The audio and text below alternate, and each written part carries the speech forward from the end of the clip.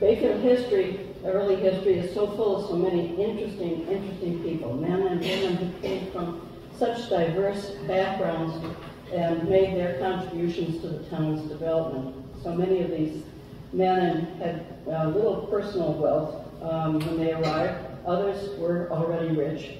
You know most of their names, Robinson Pike, of course, Isaac Wing, William Knight, Andrew Tate, the Platines, Charles Rudd, Henry Wadsworth, and then there was William Dalrymple, much maligned as a foolish dreamer, but whose name most people know based upon an inheritance. This sign, the Dalrymple Park, that's located just outside of town.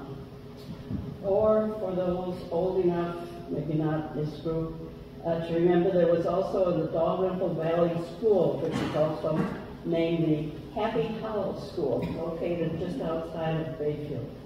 I would like to suggest to you that Dalrymple was one of the more interesting characters to arrive in Bayfield, and one who would end up making a very significant personal investment in this town.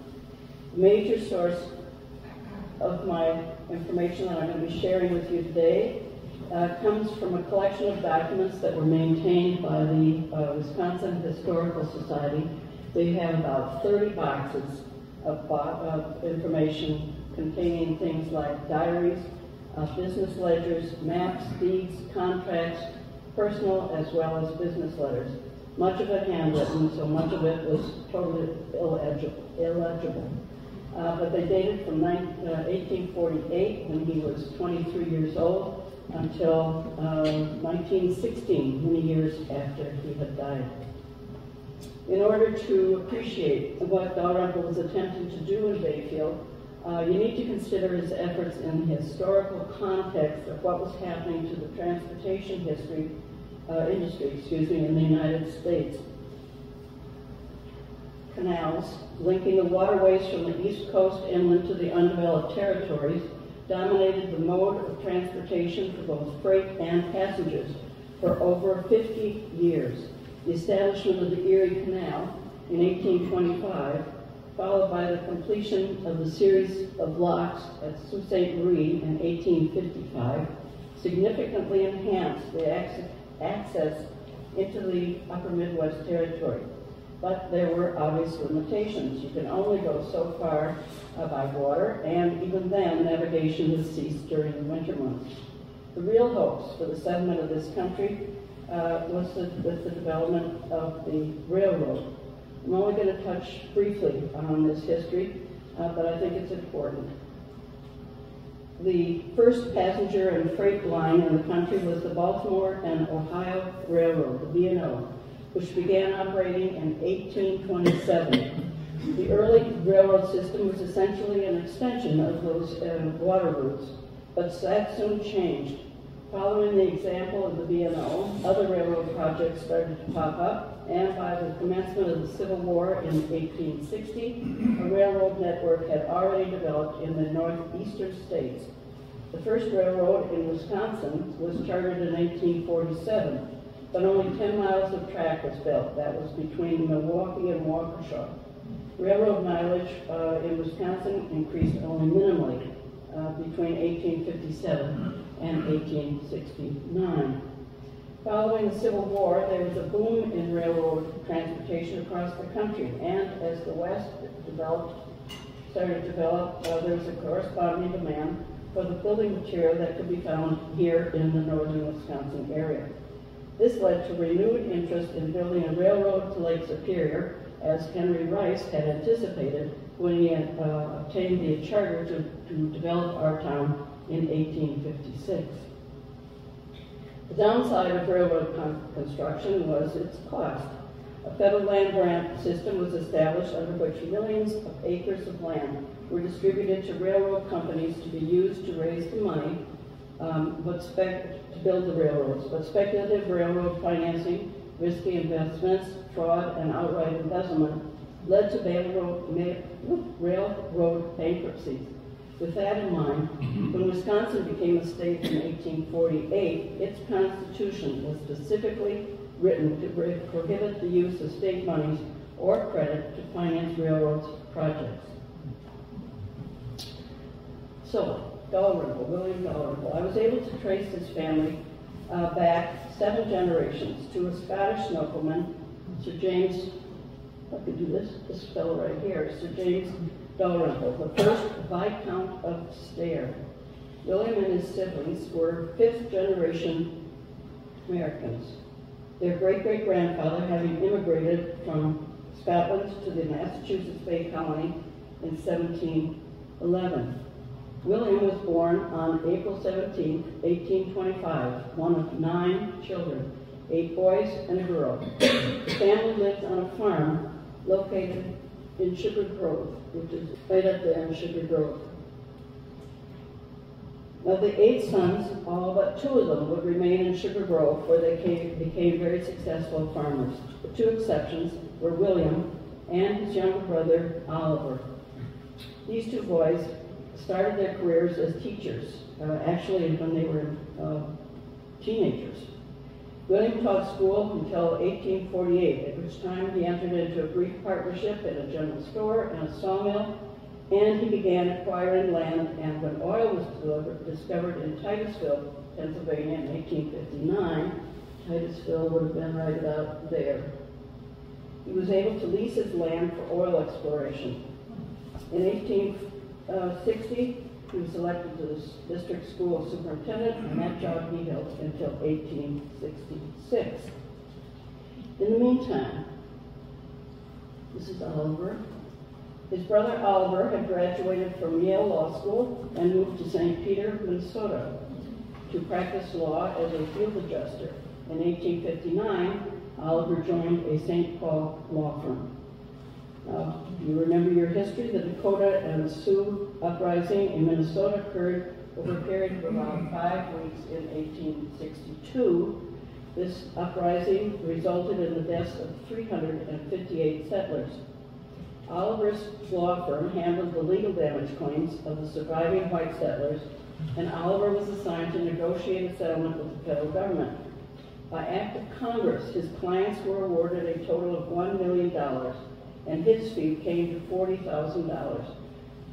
Both was a tight sum in those days. If you have ever done a calculation, $1 in 1862 is equivalent to about $30 today. So Oliver's fee would have come to about $1.2 million today. He took all of the money and bought 2,600 acres of farmland in Dakota County, Minnesota, and he soon became a very successful wheat farmer. Oliver was soon writing to his brother William to induce him to visit Minnesota and make the state his home. William accepted this invitation and made his first trip to St. Paul in the fall of 1863. He was 38 years old, traveling most of the way by train. Perhaps he met Henry Rice during his visit to St. Paul, or perhaps he had already heard about Bayfield through some of the East Coast trade newspapers, magazines that were available at the time. I don't know, but what the documents do show is that William started inquiring about property on the Bayfield Peninsula as early as 1864, enlisting the help of Andrew Tate. The first recording of his investment in Bayfield was his purchase of 160 acres of land from O.K. Hall, Tate's father-in-law, in October of 1867. Tate also helped William buy some land at Roy's Point, and we have a lot of people here at Roy's Point, from a man named Charles Brissett. Tate would continue to oversee William's Bayfield property for the next several years, making sure that no one was cutting timber and the taxes were paid. William's real estate investments in Warren County were beginning to pay off. He was leasing and selling farmland. He owned a stone quarry and timberland, and he was receiving royalty income from his oil wells. In short, he was doing very well financially, and he was able to extend his real estate interests in the West.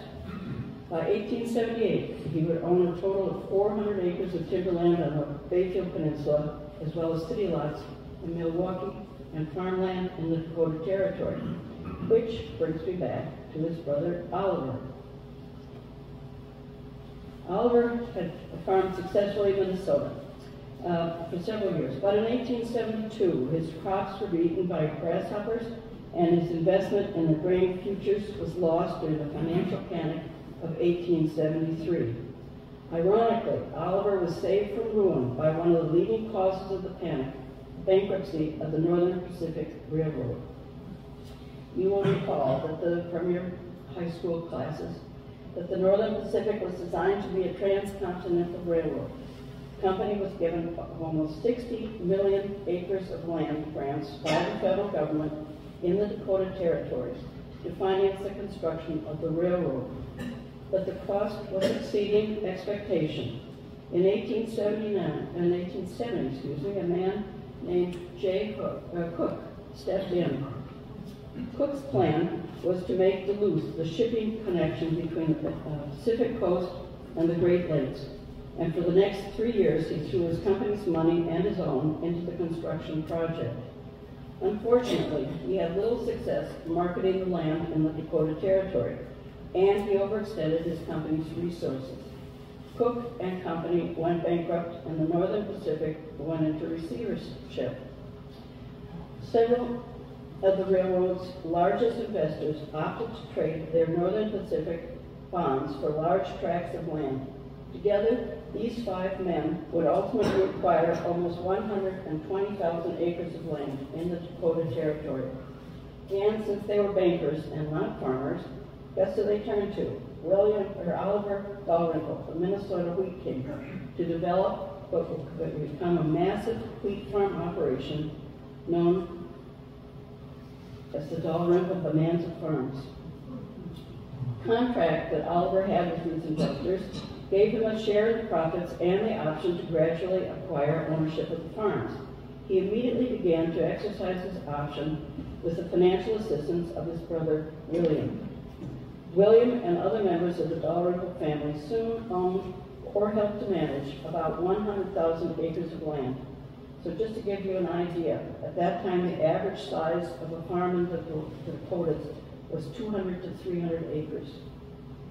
With the success of the Dakota farms came the corresponding need to transport the wheat to the markets in Minneapolis, Chicago, and the East Coast. The Dalrymple boys decided they should develop transportation connection with their farms to the railroad lines that were already in existence or those that were in the works. Oliver was interested in developing port facilities in Duluth, just like J. Cook. William, however, wanted to bypass Duluth in favor of Milwaukee on Lake Michigan or Bayfield on Lake Superior, towns where he already owned a significant amount of property. Oliver reluctantly agreed. William's original plan was to build a railroad out of Milwaukee, which would have been a good option for the brothers. The city already had a railroad connection and was becoming a major transportation center. But building the railroad in the late 1870s, early 1880s was not an insignificant undertaking. You needed money, and a lot of it.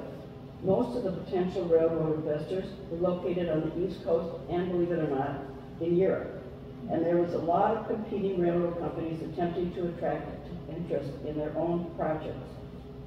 In 1878, William acquired control of an existing railroad company in Milwaukee and began soliciting financing to construct the line. But despite years of trying, he was never able to make a go of it. In the meantime, plans were in the works for the Chicago, St. Paul, Minneapolis, and Omaha Railway to be constructed from Hudson to Bayfield. As you know, those plans changed, and instead the Omaha was built to Ashland, arriving there in 1880. Bayfield would have to wait another 3 years before the Omaha built its branch line to Washburn and ultimately to Bayfield. The arrival of the Omaha led to a boom town, a time for the town of Bayfield. The streets were still dirt. Cows and other livestock were still wandering around the town. but within a couple of years, the population almost tripled and the village began to prosper. William was still working on his Milwaukee project, but switched his focus to Bayfield. In early 1883, before the Omaha had even arrived in Bayfield, William had incorporated two companies, the Bayfield Improvement Company and the Bayfield Transfer Railway Company. The stated purpose of these two companies was to acquire land and riparian rights along Lake Superior and to construct and operate docks, warehouses, and railroad lines within Bayfield and Ashland counties. In short, Dalrymple's plan was to turn Bayfield into a major port city, if not the major port, on Lake Superior, providing cheap transportation of wheat from the Dakotas to Bayfield, where it would be transferred onto ships to the East Coast or trains to the Twin Cities in Chicago.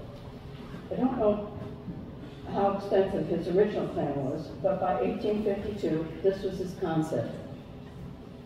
His harbor system would be comprised of a solid line of docks and warehouses. One here. To be serviced by a transfer railroad that would run from Washington Avenue all the way along the shoreline and out to past Royce Point and out into Red Cliff. He also had a plan to have a main line, the Bayfield Harbor and Great Western, which was going to run from here, about here, up through the peninsula, and then around and down towards Iron River.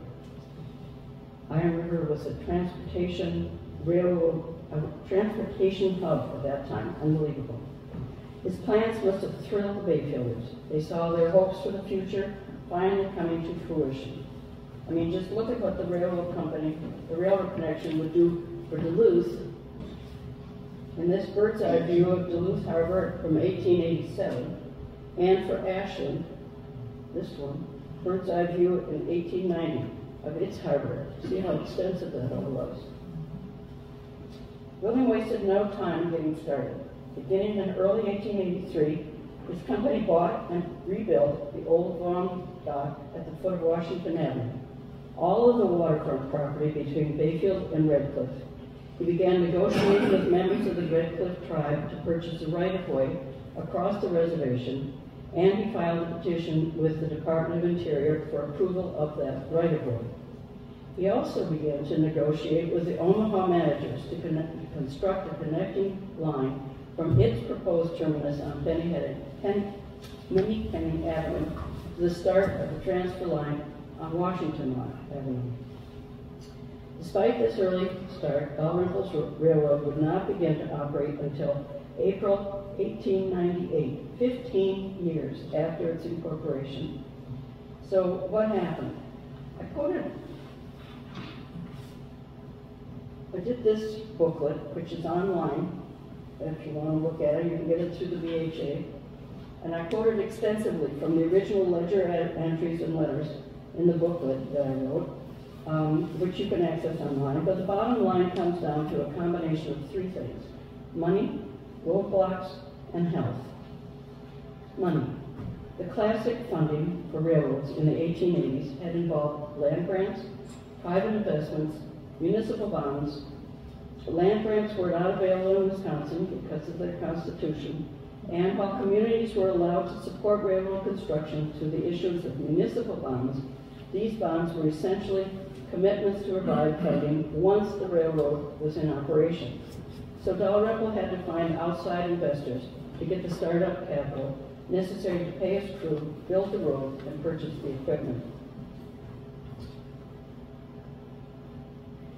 In 1885, he filed articles of incorporation for his main line railroad line, the Bayfield Harbor and Great Western, and corporate bonds were issued to raise funds for its construction. From 1885 through 1891, he worked hard to find investors, mainly in the East Coast and again in Europe, but to no avail, and he was not able to meet the various deadlines set by Bayfield to complete sections of the road to get the municipal funding. By January 1891, William, now 66 years old, was openly wondering if he would ever be able to make his Bayfield Railroad project a success, especially in light of the head start that Ashland, Duluth, and even Washburn were enjoying. But despite his concerns, he continued with his plans. He established a permanent office in Bayfield, hired a distant relative, Herbert Hale, to manage his business interests, hired Edward Hollidge to begin surveying and mapping out the routes to be taken by his two railroads, and he obtained final approval for the right-of-way he needed for the transfer across Red Cliff. He also began spending more of his time during the summer months in Bayfield, typically staying at the Island Field Hotel. One factor that he no doubt took into consideration at this time was the rumor in 1891 that the federal government was planning to improve the canal system between the Great Lakes and the St. Lawrence Seaway by deepening the canal to 21 feet. This proposal would have significantly improved the shipping options that are available to Bayfield by enabling larger freighters to navigate into the Great Lakes. Dalrymple was actually appointed by Bayfield to represent it as a delegate to the Deep Water Conventions, and he would attend the annual conventions over the next few years until his health failed him. As it turned out, the canal would not be opened to large deep draft vessels for much later, a delay that Herbert Hale would later blame for the ultimate failure of Dalrymple's railroad.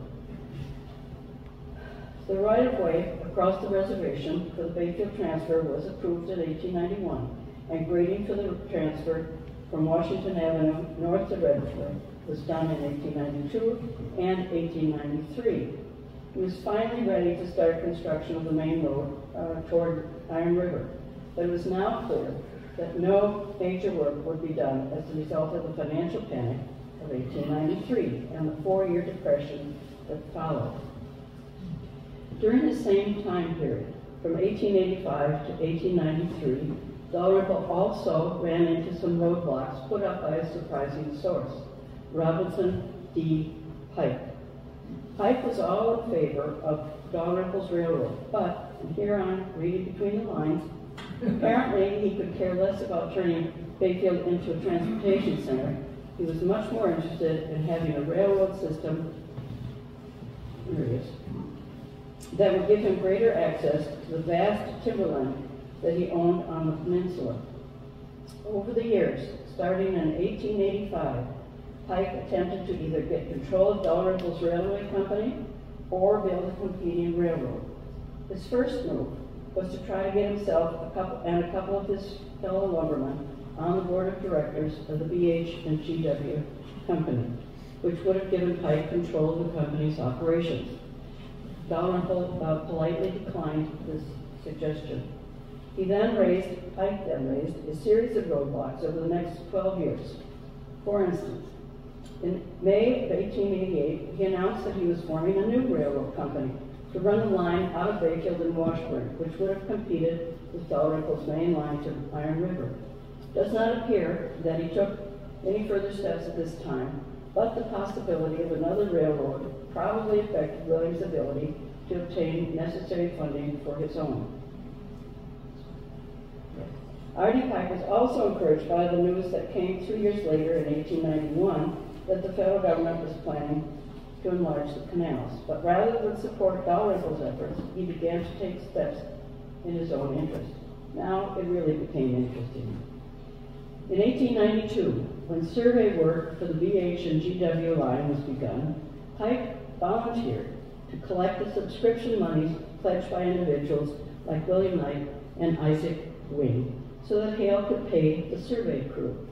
At first, Pike simply failed to collect the subscriptions, despite repeated requests from Hale, and despite the subscribers offering to pay. Pike then, and again I'm reading between the lines, what he thought, no doubt, was a clever idea. He collected just enough money to cover the cost of the survey work that had already been done. He then told Hale that this money meant he was entitled to get possession of the survey documents which he and his cronies had paid for. When that didn't work, Pike and two other men, William Knight and A.J. Muscle, simply marched into the surveyor's office and took the field books by force. He then announced that the formation of another new railroad company, the Bayfield, Lakeshore, and Western Railroad, and spread a rumor that Dalrymple was not intending to finish his own BH and GW railroad. Pike began using the field notes that he had stolen, borrowed, whatever, and that he had taken, and he started to survey a line for his proposed railroad, which would run, surprise, surprise, parallel to the Bayfield Harbor and GW line. Dalrymple had to bring a replevin action to recover the survey books and threatened to have Pike charged with the trespass if he attempted to grade next to or over the BH and GW line. Then it becomes even more complicated. And now, I've already mentioned this, but in order to obtain a right-of-way through Red Cliff, Dalrymple had to get the approval of the Department of Interior and the President of the United States. He had obtained that approval for the transfer in 1891, but now he needed approval for his second right-of-way for the main line to Iron River. What did Pike do? He filed a competing application for a comparable right-of-way for his proposed railroad. On June 25, 1892, the law firm that was representing Dalrymple at the Department of Interior wrote, quote, "We immediately began an investigation and discovered that the Bayfield, Lakeshore, and Western Pikes Railway Company had filed a map of definite location almost identical with the Bayfield Harbor and Great Western, Dalrymple's company, and that they had secured a large number of deeds from the Indians. This was the cause of the suspension of operations to obtain final approval for the right-of-way for Dalrymple. And it seemed plain to us that these parties had secured the cooperation and support of the Indian agent, Agent Leahy, who, surprise, surprise, Pike had placed on his board of directors. He at once entered a vigorous protest and showed that they had proceeded unlawfully and improperly and in violation of the old and fixed policy and practice of the department. So we don't think they will find themselves in very good order for any further favors, unquote. As it turned out, Pike had never applied for permission from the Department of Interior to even enter the reservation or to locate his railroad lines across the reservation or to contract with Indian landowners, and further, that he had falsely claimed that Dalrymple was one of his largest subscribers to his railroad. Dalrymple got the federal approval in July, but by this time, the financing he had lined up for the BH and GW had been withdrawn.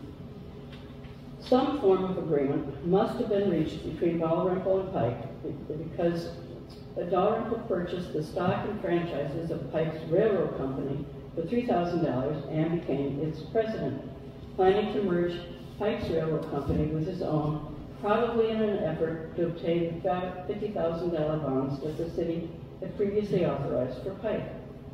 These bonds were due to expire in April 1894, so Dalrymple needed to obtain an extension of the deadline.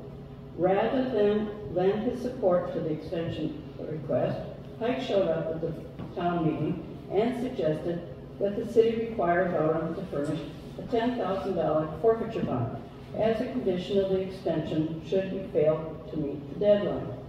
Needless to say, Dalrymple was not interested in having to post such a bond, and the requirement was withdrawn. In any event, due to the Depression by the Panic of 1893, Dalrymple was not able to meet the completion and lost the $50,000 bond deal.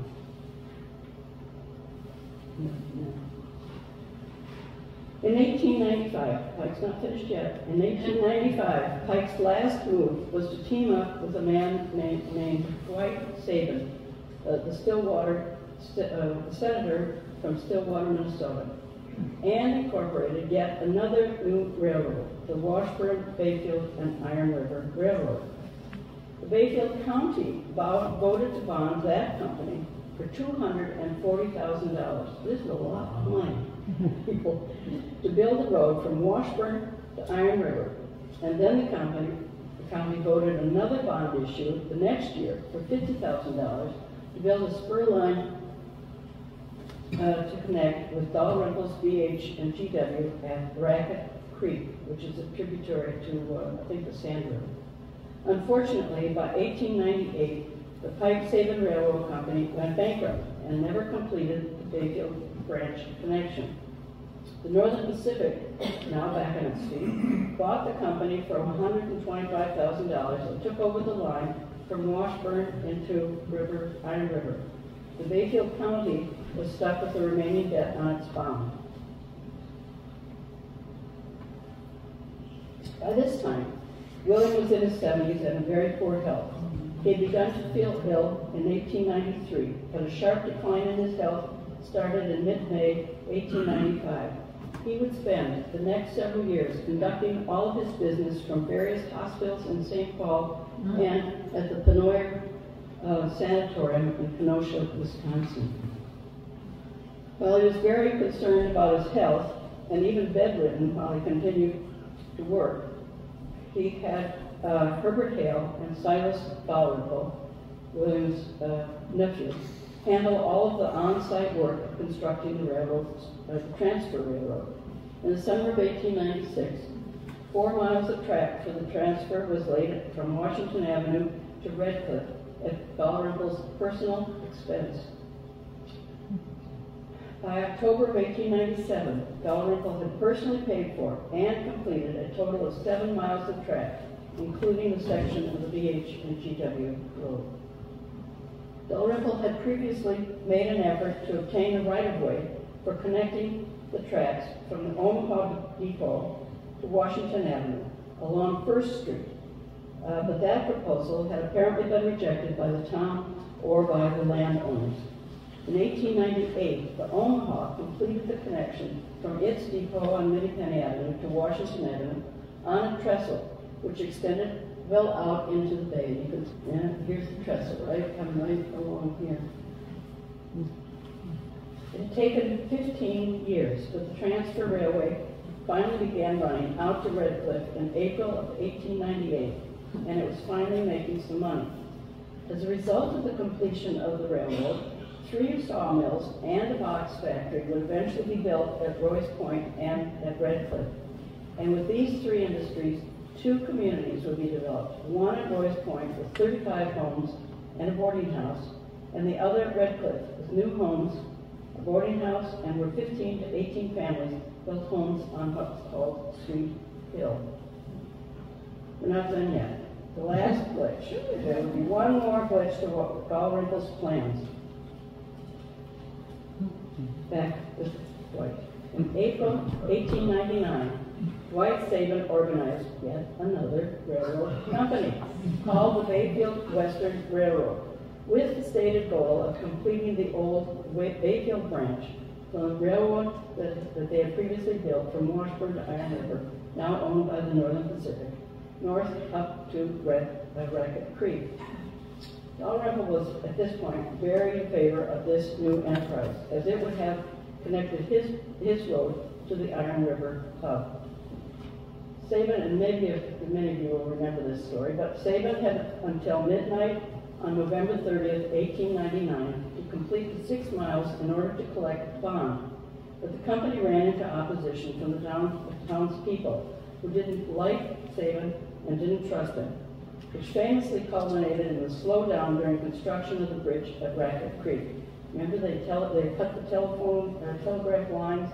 They weren't paid in a timely manner. Someone greased the rails, so the last carload of rails was delayed. And, which I love, barrels of whiskey were set out to get the crew drunk.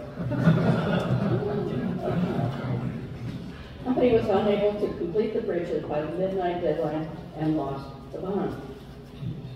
And here's a picture, I believe, of the Racket Bridge. Sabin's company went bankrupt almost immediately. The bridge over Racket Creek was as far as the BH and GW Railroad could ever reach. I'm going to show you.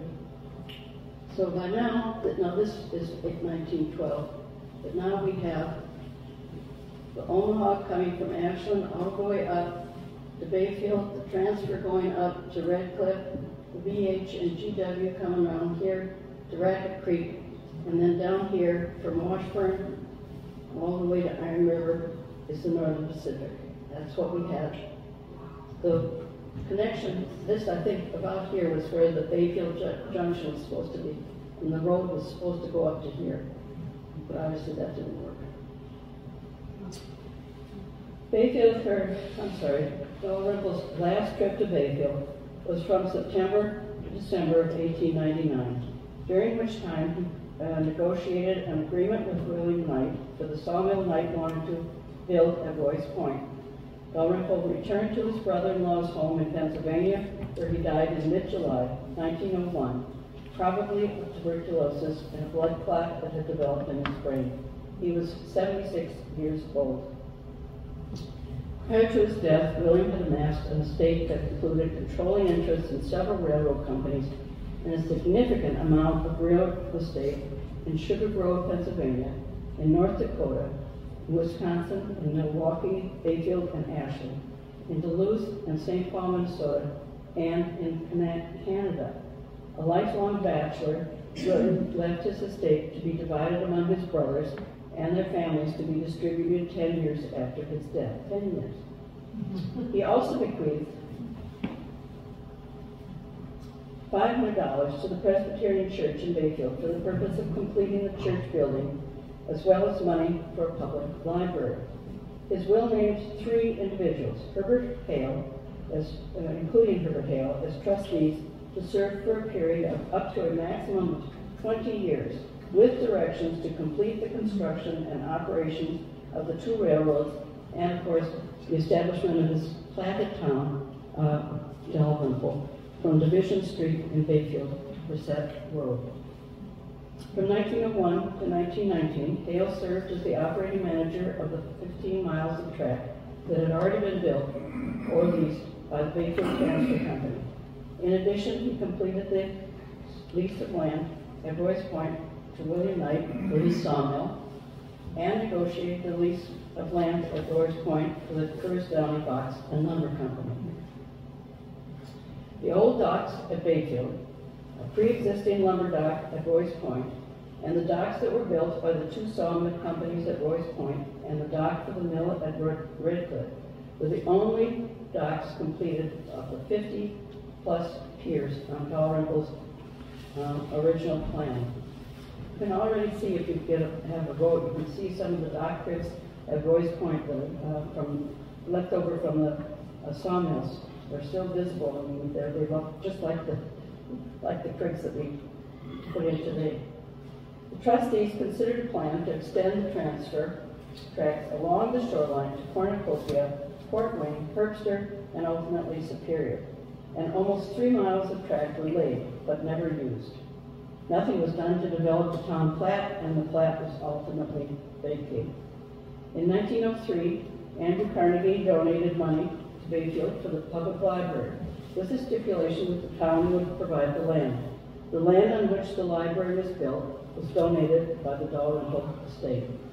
At some point in time, land also owned by Dalrymple was either forfeited for taxes or donated and used by the town for the Dalrymple School and the Dalrymple Park. Herbert Hale must have been doing well financially as the trustee and manager of the Dalrymple estate, as he was able to build this house just out of town in 1905. The beginning of the end for the transfer came when the first automobile rolled into town in 1903. Due to a lack of business, the passenger and mail service between Bayfield and Redcliffe was suspended in 1913, and the sawmills at Royce Point and Redcliffe were ceased to operations that year. The Locksmith Lumber Company, which had purchased Pike's Little Daisy Bell, took over the BH and GW Railway and ran the train as a private logging road until 1824. Ironically, the transfer became more profitable as a lumber company, something that Pike would probably have enjoyed. So, that completes my story about transfer, but I have one question left. According to Dalrymple's diaries, he had at least one formal portrait taken, but I was never able to find a photograph of of Dalrymple or even a physical description of the man. One source described him as having, quote, a face such as artists like to paint, full of strength in his contour, with an eye like an eagle's. Very poetic, but not much help. I did find this photograph in the BH archives. I'm sure you've seen it before. Eleanor Knight titled this photo as Bayfield's Early Movers and Shakers. The notation on the back states that the picture was taken between 1880 and 1900, and the men in the front row were identified as this gentleman over here, Clarence de Moreau, on the left, who lived in Ashland, started in 1883. Yes. This man here, Samuel Bayfield, in the middle, and of course, Curry Bell over here, who took over the Bayfield Press in 1882. The two men in the top and the back row, this man and this man, were not identified. I would like to suggest to you that the man on the top left, this man right here, is William Dalrymple. It's a stretch.